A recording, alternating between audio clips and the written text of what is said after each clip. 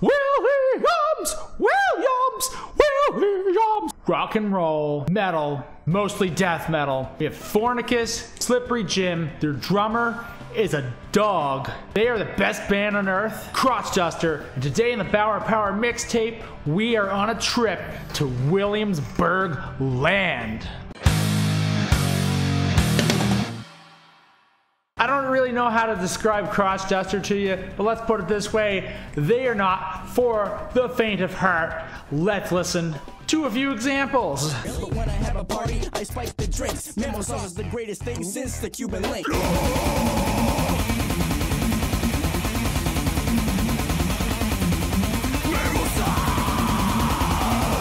Right here in my hands, we have a copy of the CD, Big Fat Box of Shit. I don't know how to explain this album to somebody who hasn't actually heard it before, but let's put it this way.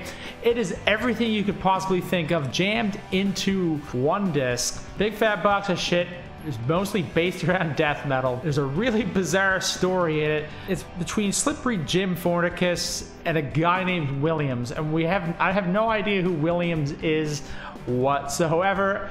After many years of listening to this record, it's still beyond me what the actual story on this thing is. But let me tell you, if you put this on, start to finish, you're in for a ride. A lot of people actually do know one of the songs of this record, and it's actually called Mammal Sauce, an 8-minute epic that starts out as a rap, turns into a scream like this for 30 seconds, Mammal Sauce. Don't do that. That's harder to throw. There's like a whole thing in this song. It's like where they go make mammal sauce and Bill Williams loft, and then they go eat a bucket of Tang. Diabetes intensifies. What's really neat about this record is there's actually a lot of references to a lot of popular bands. There's a Danzig reference on the record. There's a Korn reference, which is namely in Kane Sings the Blues. There's a part midway through the song where the guy is actually going on about how some kid wants to buy his record, or he doesn't care if this kid buys his record, and blah blah blah blah blah blah. You know, whatnot. It's Crotchduster. That's a Korn reference. There's a awesome James Hetfield impression, which you can hear here. My mammal sauce is the best mammal sauce. Spread mammal sauce on my way. Plenty of other things. There's also a guest appearance from Richard Christie, one of the famous drummers of Death, Iced Earth, and The Howard Stern Show. Put it this way, when you're listening to this record, the song is going to change genres at pretty much any point. It's this, like I said earlier, this album is completely not for the faint of heart. I would have to say some of my favorite tracks on this record definitely have to be Kane Sings the Blues, which I believe is the third track. I would have to say Mr. Indignant Erection. It's just, I don't know, there's something ridiculous about that one.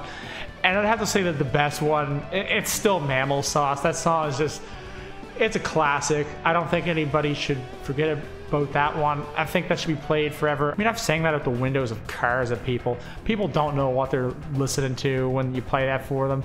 But hey, it's an awesome record. It's an awesome song. I highly recommend if you're looking for something really funny. And I have to say the death metal aspect of this record is actually really, really good. Some really good guitar solos in there, some really awesome riffs.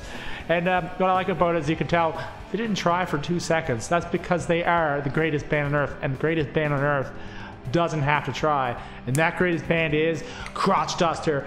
And that's all for now. If you like this video, please comment below, give it a like, maybe share it. I don't know how you share IGTV videos and whatnot. Like it, go like my page at Bauer_YT. Anyway, you guys have an awesome day, and go listen to Crotchduster. See you later. Whoa! Whoa!